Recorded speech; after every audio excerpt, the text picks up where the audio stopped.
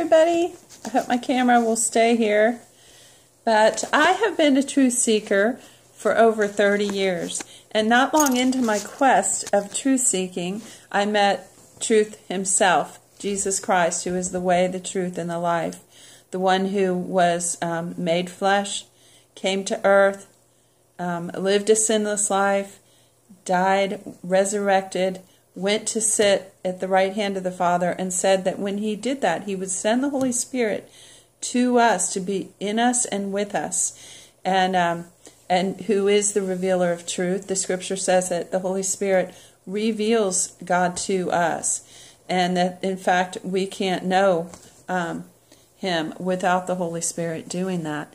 So in my quest for truth and my meeting Him in that quest, I developed a passion to share that with other people so that they can know this truth too. Once God proved Himself to me, of course, I began to understand that the gospel was true.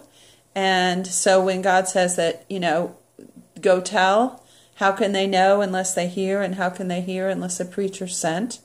That gave me the inspiration, the fire to spread that message, because that's how I heard it. That's how I came to know God, and it's life-changing, and it gets better every day. So in the midst of this passion, I developed a passion to encourage people to read their Bibles, because there's no better way to get to know the Lord than through His Word. Now, yes, we know Him personally through the Holy Spirit, and He speaks in multiple and varied ways, which is a topic of another teaching. But in this little short broadcast, I'm actually waiting to go somewhere. I'm waiting for someone to call me. Hopefully it won't interrupt the broadcast. It'll have to get sent to the circular file if it does. But in this, I wanted to just hop on real quick and share this thought. So in so doing, I have provoked Bible reading through the One Year Bible and through other forms of Bible teaching, and one of which is to look at the books of the Bible one book at a time. And so one of the best places to start reading your Bible is in the book of Psalms. And so I have here, I'm going to read just a little introduction to the book of Psalms. I have the Complete Jewish Bible by, hang on, looks like Messianic Jewish Publishers and Resources, and I'm just going to read the little introduction to Psalms just to kind of give you some knowledge and a thirst for reading it. This is an awesome book, this book of Psalms. So it says, Introduction to Tehillim, Psalms. I don't know if I said that right. Tehillah, I think, means praise. You can look that up. But it says, the Psalms, titled The Book of Praises by the Jews, are songs and prayers put to music and accompanied by various stringed instruments. The Book of Psalms may have had a final editor, but it is not contributed to a single author. It appears to comprise several collections of songs to which multiple authors contributed. Some of the Psalms have a subscription, which does not refer to a person. 34 Psalms are without any type of superscription. Even if the superstitions did not originate with the author, they are nevertheless quite ancient. The superscriptions vary in the type of information they contain. Some contain the name of the author or the name of the collection. Some include the type of psalm. Some contain liturgical or musical notations, and some a brief indication of the occasion of the psalm. Many of the superscriptions include information about the musical activity of the psalm. The term Selah is found in 39 psalms, but its function is difficult to determine. See, I didn't know that. I had heard it meant like stop and think about it, or pause, and it may. But it says the differing superscriptions heading many of the psalms indicate that various types of psalms were written.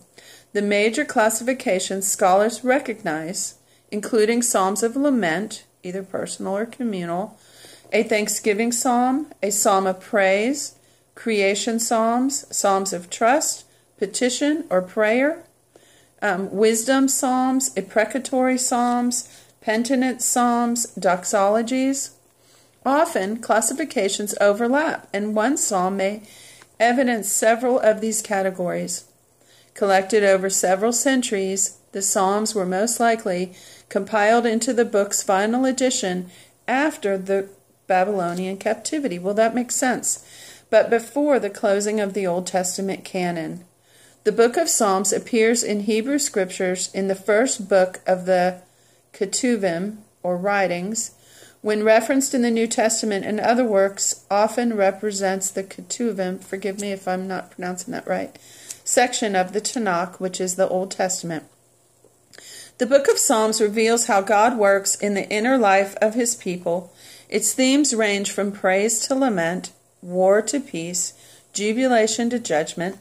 The Psalms pleas for God's deliverance, their impassioned cries for his vengeance, and their delight in his salvation, seen and promised, all illustrate what it means to be after God's own heart. 1 Samuel 13:14. So there you have it. It has an outline of 5 sections: deliverance songs, divine judgments, national hymns of Yehudah, God's great kingdom, and songs of praise and thanksgiving. But what you'll find in here is you'll find the Lord, and you'll find him for your life personally. If you'll ask the Holy Spirit to come alongside you and show you this word and give you instruction and knowledge and wisdom and understanding about your life, your family, your job, he'll do it. So I just want to encourage you today, get a Bible, open it up to the book of Psalms and start reading. Make notes on it, write it on little cards and memorize it. Your life will never be the same. God bless you. Have an amazing day.